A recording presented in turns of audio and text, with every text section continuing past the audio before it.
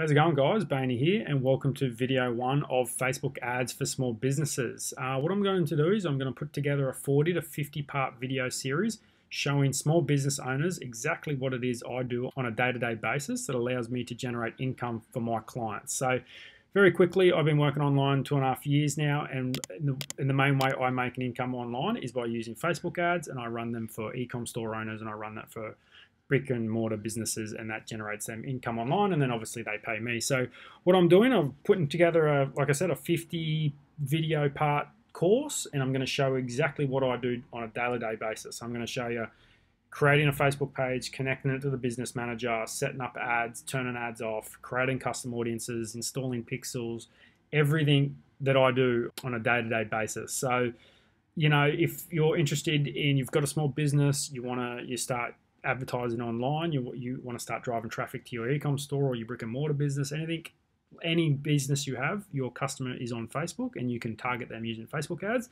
This course is perfect for you guys. So this is just a quick introduction. This is video one. Video two is going to be creating a Facebook page, which most of you probably already have, but I'm going to go through it anyway.